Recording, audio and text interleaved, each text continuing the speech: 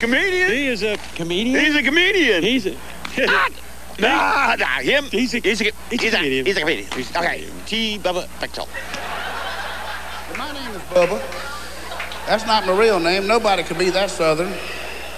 My real name is James Terrell Bechtol IV. But you can't grow up in Mississippi with a name like that and have teeth and ears by the time you're 12. So my mama named me Bubba. When I started grade school, I asked her why. She said, well, anytime you're born talking back, your belly is bigger than your chest and you're ugly, you're gonna be a Bubba. I asked my mother if I was an ugly baby. She said, oh yeah, you was ugly. You was born backwards and nobody noticed. She said, I carried you around upside down for 2 years.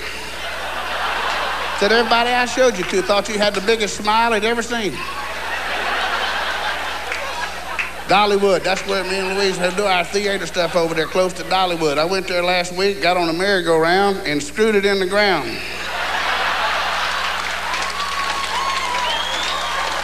They won't let me back in there no more. Tried every diet in the world. Diets do not work for me. Tried that slim fast diet. Ain't nothing true about either one of them words, slim nor fast. I followed the instructions. Said drink a shake in the morning, a shake at lunch, a shake in the afternoon, and then eat a sensible meal at night. You know, how sensible you gonna be when you've been sucking powder all day? I could eat butter from a bull by 5 o'clock.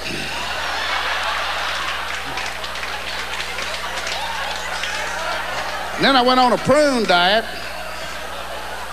I didn't lose no weight, but you knew where to find me if you needed me.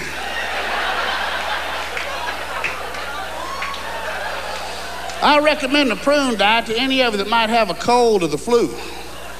You eat 2 cups of prunes every morning, and I guarantee you, you won't cough all day long.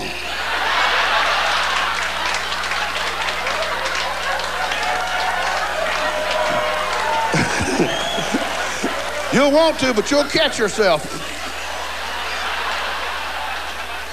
Y'all notice I'm losing my hair? Man, I hate that. I don't mind it when it turns gray, but I hate it when it turns loose. It's like about 3 years ago, one day God said, let's have some fun with Bubba. Let's suck half the hair off the top of his head and blow it out his nose and ears.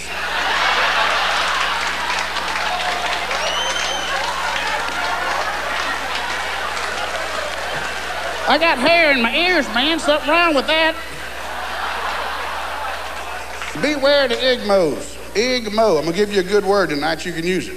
You know, I would never call anybody stupid because Bubba's nicer than that. But I will call somebody an igmo. I know what I'm talking about. They don't. I can be nice. It's a cross between ignorant and moron. It is otherwise normal people who do and say the dumbest things in public. I met one Super Bowl Sunday. I'm flying back from Nashville. That last time I did the Grand Ole Opry, back to Knoxville to do the show at the Governor's Palace. And then I got into the baggage claim. Met a female igmo this time. Oh, they come in both sexes. Waiting for my bag. I walked in on the bench. There's a newspaper lying on the bench. I sat down on the newspaper. I'm sitting on a newspaper. A lady came up to me and said, excuse me, but are you reading that newspaper?